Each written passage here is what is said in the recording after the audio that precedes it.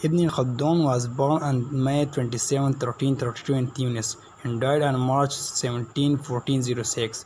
He is the greatest Arab historian who developed one of the earliest non-religious philosophy of history contained in his masterpiece, the Muqaddimah. He also wrote a definitive history of Muslim North Africa. Ibn Khaldun's background in early life. Ibn Khaldun was born in Tunis in 1332. The Khaldunia quarter in the Tunis still stands almost unchanged.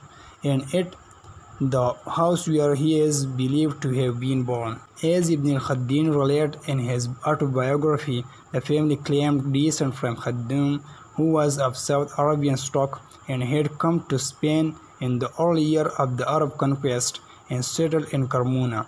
The family subsequently moved to Seville, fled and important part in the civil wars of the 9th century, and he was long reckoned among the three cores of the next 4 centuries. The Ibn Khaldun successfully held high administrative and political posts under the Umayyad, Al-Murabit, and Al-Muhad dynasties. Other members of the family served in the army, and several were killed at the Battle of Al-Zulaqa, which temporarily halted the Christian reconquest of Spain, but the respite thus won proved short, and in 1248, just before the fall of Seville and many of their countrymen, judged it prudent to cross the Strait of Gibraltar and landed at Ceuta, a Spanish exclave on the northern coast of Morocco.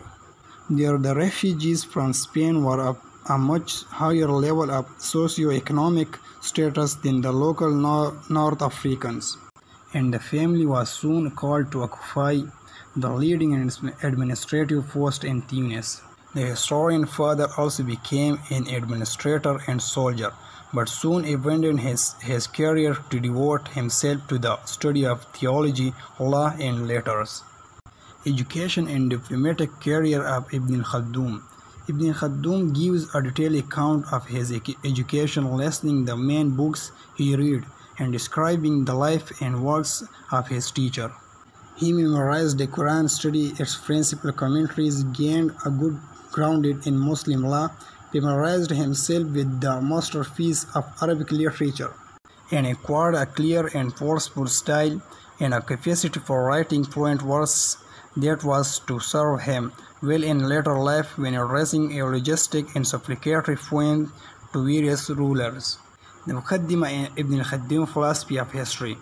In 1375, craving solitude from the exhausting business of politics, Ibn Khaldun took the most momentous step of his life. He sought refuge with the tribe of Awlad Arif, who lodged him and his family in the safety of a castle called Ibn Salama, near what is now the town of Frenda, Algeria. There he spent 4 years free from all preoccupation and wrote his massive masterpiece, the Muqaddimah, an introduction to history. Ibn Khaldun journeyed to Egypt. During his stay in Qalat Ibn Salama, Ibn Khaldun not only completed his first draft of the Muqaddimah, but he also wrote part of his massive history Kitab al-Ibar, a work that is not of such universal significance, but which does constitute the best single source on the history of Muslim North Africa. Such a task, however, required frequent reference to other books and archives. This, together perhaps with nostalgia for the more active world of politics, drew him back to city life. Rescued by Timur. In 14, Timur and his victorious forces invaded Syria, and the new Sultan of Egypt, Piraj, went out to meet them, taking Ibn Khaldun and other notables with him.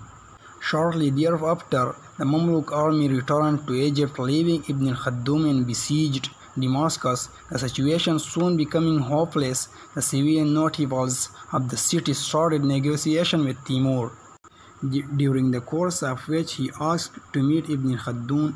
The latter was thereupon lowered over the city wall by ropes and spent some 7 weeks in the enemy camp.